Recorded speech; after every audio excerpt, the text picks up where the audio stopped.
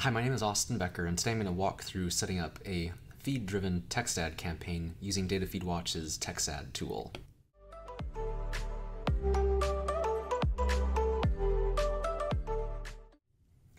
So using a feed to create your text campaigns, so your text ad campaigns in Google Ads is really powerful because, one, it allows you to automatically make an ad per item in your product feed so that you don't have to do it manually, which if you're going to do it manually, you probably just won't do it because it's so time consuming. The second benefit is that you'll get a really high quality score if you do it this way, if you set up your text ads for your e-commerce store this way, because by using a tool like DataFeedWatch, you can get your keyword and the ad text all to match up perfectly for a really good quality score. So let's jump into doing this now in DataFeedWatch. So I'm in my demo shop, which is Trail Map Apparel, and it's just a t-shirt store that I'm using for examples. And what I'm going to do is create a product feed, or sorry, a campaign per shirt from this store, but I'm going to use the product feed, which will make it go really fast. So let's start with just setting up the campaign. So the steps that I skipped are creating the feed and then linking DataFeedWatch to the Google Ads account. So once you've done that, you'll see what I see now, which is a campaign creation screen. So from here, I'm going to choose the first option. There's a couple differences that are important in these different campaign types. I'm just going to start with the product text ad. The other types I'll cover in different videos. So I've just created a new campaign. I'm going to save and continue. Although if you had another campaign, you could select this. Let's see. Yeah, you could select another campaign to copy the settings. I don't yet, so I'll just do create new campaign. And I'm going to name the campaign how I usually name my campaigns, which is my name, a pipe, and then search, and I'll call it products. And then I'll choose the text ad feed that I created before, and then I'll hit save and continue. Alright, so the first screen is the tag assignment and filters page. So you just have to match, it's pretty straightforward. You have to match the tag with a field in the feed. So basically, you'll just find product name, product URL, make that the product URL, and then so on. So I'll fill these out. And then the custom tags, you can not use these if you'd like, but I'm going to use them. So I'm going to fill one of these in. Okay, and then I can hit tag preview to see what's going on. So there's my price, there's the category, there's the brand or the manufacturer, and the product. All right, so now I'm gonna go down, and I won't demonstrate these today, but you can see that if you want to, you can filter only certain categories into your campaign. So actually for this example, let me actually do that. So I'll just put in these campaigns, or those product categories. Same thing with the manufacturer, but I won't change that right now. And then I can also filter out products using the custom tag one filter, which I won't do right now. And then I'm not going to actually add any of these. These are additional rules that will remove certain things from the campaign that we're creating, but I'm not going to use these right now. So I'll just hit save and continue. I'll select the default settings, as in I won't change these, so I'll just let them go. Alright, so here I'll make keywords. There's two ways to make keywords. What we're doing here is we're making keywords from the data in the product feed, and you can do it by truncating keywords, or you can do it by creating keywords by using combinations of the tags that we set up earlier. This is often easier, so I'm actually going to use this as an example first. So I'm going to pull in the product name, I'll hit the preview button, and I can see that's what a keyword would be that we would add to a product ad for this campaign. That's pretty specific. So women's Yellowstone trail map print t-shirt. It's probably a little too specific. So what I'll actually do is I'll use my category tag. So that just contains the map design. To be sure, the map designs are named after national parks in the United States. So that's why category tag is coming up as Yellowstone. So you can see that what I could do here is actually add some custom text in, and then pull in the product category, and then preview it. And then I've got a decent keyword, so let's actually change the order of this. So Yellowstone t-shirt. So now I'll just do a couple more variations of this. All right, so now I've got some keywords ready to go. Now this, actually you can see that I put in women's and men's. This would actually be better to pull the gender from the feed, so I'm actually gonna take these out for now, and then what I'll do is I'll just add one more variation, which will be the manufacturer plus the category, and then shirt. So now I have a brand, the type of shirt, and then the product name shirt. So I'll stick with these for now, and I'll hit save and continue. Next step is creating an ad. At this point, you're doing the same thing, just dragging and dropping parts of the feed into the ad copy. And so I'm going to put in the product name. Let's see, then I'll put the price in, product price, and then I can add in just anything else in headline 2, free shipping in the USA. And then let me just drag some other stuff in here for now, because I'm actually going to make changes to the feed. I just want to demonstrate what this will look like.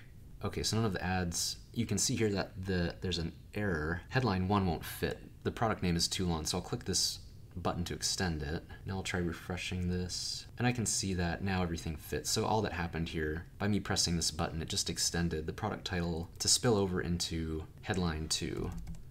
So I'll put a space there to make that read better, and now I can see that all the products are covered by an ad. Alright, so now the ad is created. Like I mentioned, I wanted to put some more data into this, so what I'm going to do, I'm actually going to go back to the feed, and I'm going to add gender to the feed so that I can specify if the shirt is for a man or a woman.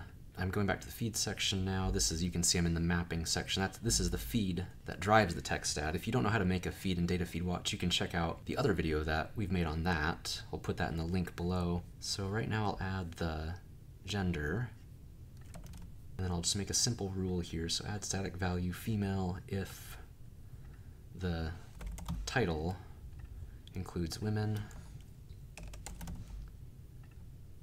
And then I'll make a few more rules for the men's and the unisex.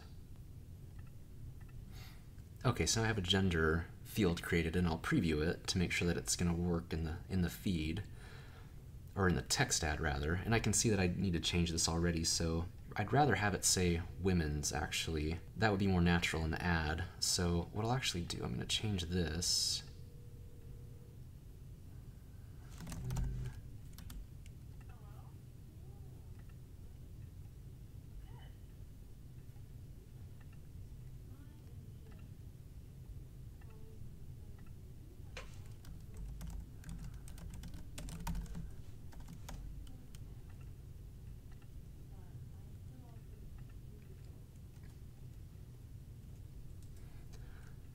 Okay, so I'll actually make the gender here in a different field because I want to add a different static value. So I'm going to add women's as the gender if the title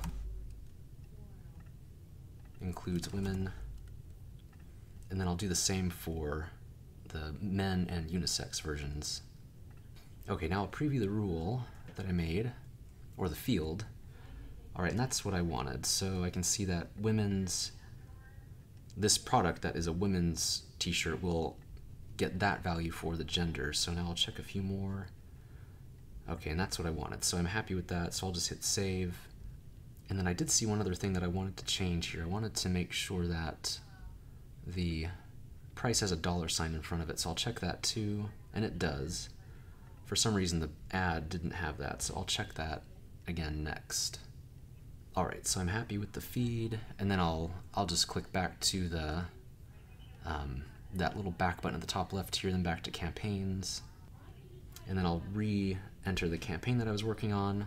And you'll notice if you mouse over the refresh feed data, you'll see that it was refreshed 10 minutes ago, so that won't include the change that I just made to the gender. So I'll press refresh feed now, and that'll pick up the changes that I've made. And this could take a long time depending on how many products you have in the catalog. But this is a small store, so it's done almost instantly. Okay, so I'm gonna go back to the ads creation section, and now I'll remake the ad like I did before from price.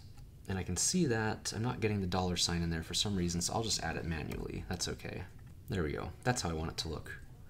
All right, now I'm gonna add more data here actually. So I'm gonna pause this, add it, and then come back. Okay, so I came back to the tag assignments and filters section because I realized that I wanted to include the description, the amount off price. So that's like, for example, in this store, $4.99 off of the sale price is the price that we'll list in the ad.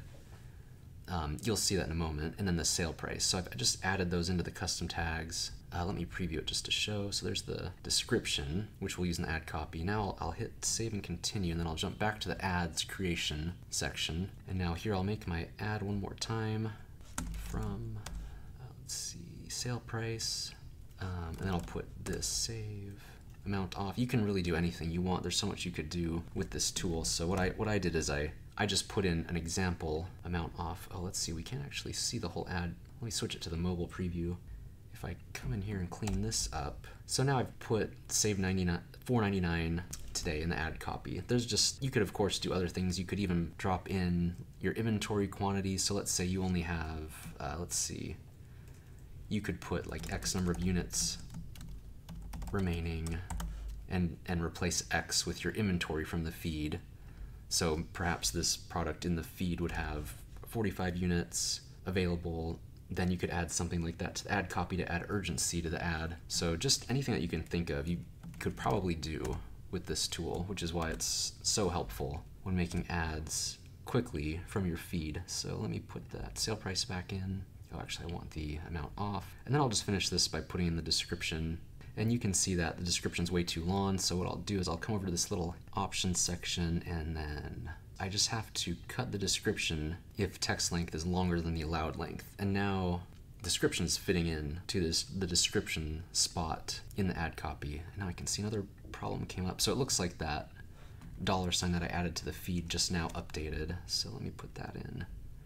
Okay, perfect. So men's Pacific Crest Trail Map t-shirt from $28, save $4.99. So I'll click the ad, and that's the product it'll link to, which is great. And I'm just thinking as I'm doing this, there's all sorts of other things that I probably could add. So like the color and the size, there's just so many things that you could add that I won't today just for the sake of time. But all right, so there's our finished ad. I'm gonna put one more thing in here. Okay, perfect. So I think we'll call that done. Although this is a little awkward the way that the description came in.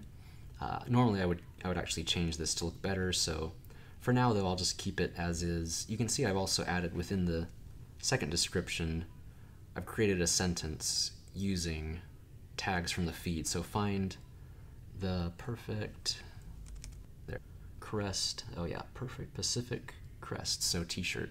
Okay, so that doesn't actually, there's some more that I could do to this to make it look a little bit better. So I'm just gonna leave that out for now then. And I'll move to the next step. And now I could make more ad patterns by copying this. I could make a responsive search ad and have additional ad options in the ad group that I'm making.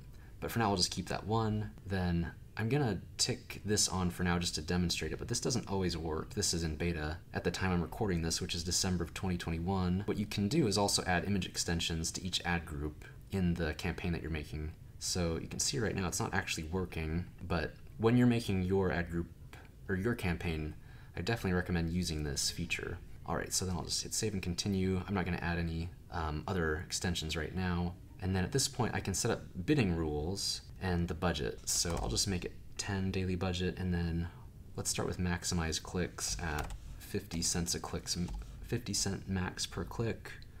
Save and continue. And here's some more automated scripts that I'll go into in a different video, but I'm gonna leave them off for now, except for the import search terms from search queries. So this means if a search term has a conversion, DataFeedWatch will import that search term as a new keyword. All right, so I'll save and finish. Then I'll just hit finish and then exit. And then now the campaign will create and then export to the Google Ads account. It can take some time, so let's see. So rather than waiting for this to load, I'm going to click on Start Campaign Update Now.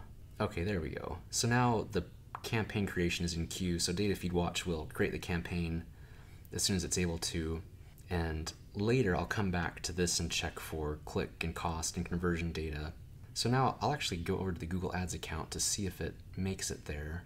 While it's updating, I'll just point out that once you connect the DataFeedWatch feed-driven tool to your Google Ads account, you'll see it there. If you're not the owner of the Google Ads account, you'll have to ask them to approve it, and it should show up under the Managers section in your Access and Security page. So I'm going to go back to the campaigns, and this might take a while, so I've seen it take up to an hour or two. Oh, here we go. It's already there. So I'll click in here and take a look at what I've got. And so I can see I've got an ad group per product, and then I'll click into the ad group and take a look at the keywords. All right, so I've got the keywords that I made before, and then the ads. Let's check out the ads. Yep, that's perfect. And then just to be sure, I'll click on the ad link to make sure it goes to the right product, and it does. All right, perfect. All right, that's it. So that's how you make your feed-driven text ads using DataFeedWatch's tools. There's obviously a lot more that you could do here. I just made a quick sample campaign that had some mistakes. Normally, I wouldn't let anything get out to Google that has any awkward descriptions, etc. But you can see how to use the tool now. And in the next video, I'll walk through setting up product group campaigns with the DataFeedWatch's feed-driven text ads tool.